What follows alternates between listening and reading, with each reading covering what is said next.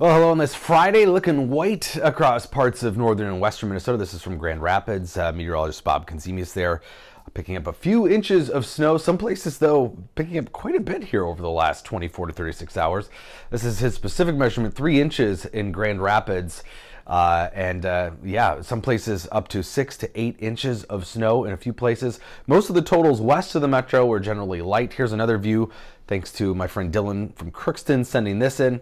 Can still see the grass, but definitely whiter than anything we saw in the metro area. And this is really where the snow totals laid out, even into northwestern Iowa, western Minnesota, and then through northern Minnesota. But the Iron Range is where we saw some of the higher totals, some of those yellow spots. That's that 6 to 8 inch range. But we'll take a look at some of the totals west of the Twin Cities. About an inch around St. Cloud, 1 to 2 inches around the Wilmer areas. And again, nothing really accumulating in the metro area. We saw snow showers mixing with the rain showers here overnight, but nothing substantial as far as that goes. But yeah, again, a couple of 6-inch amounts here up along the Iron Range near Chisholm and Hibbing. 5-6 inches of some fresh snow there. Already melting though. Ground is still very warm. And the center of that low is sitting pretty much right on top of the UP of Michigan right now. And the system is going to start to move backwards, retrograding. If you follow me enough, you know that I talk about that term occasionally. So it moved up into Lake Superior, about towards Thunder Bay, and now it's moving back south.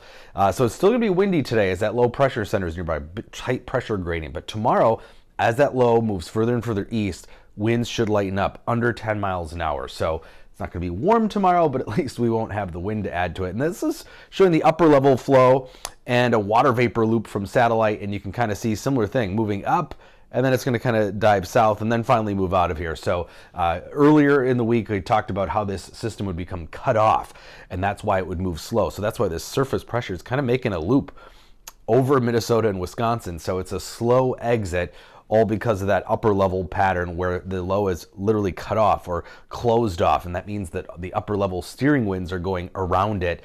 So there's not a big push for it just yet. But finally, that's going to start to move here over the weekend. And with it, that big bundle of energy, a less potent system, but this one's going to be a bigger snow producer for us as a wave of energy comes in the middle of the atmosphere here tomorrow night. So a clipper type system is going to bring us our best chances of accumulating snow here in the metro. And for areas that already saw snow, more there too. So it's going to cut right across Minnesota tomorrow evening into the overnight hours, and then it'll be gone by the early morning hours Sunday already. So some scattered snow showers, light rain showers even today. It's just on the edge here in the metro to see either or, occasionally one or the other. But here's 4 o'clock tomorrow. We see the snow start, but by 3 a.m. it's already done. So it's going to be a quick burst of snow, and coming in at night gives it all the best chances of accumulations. It's harder to get snow to accumulate this early in the season during the daylight hours, but a swath of snow here. This is the European model. I think this is the best fit of what's going to happen. And all the models pretty much doing this. Heaviest totals to the north across central Minnesota.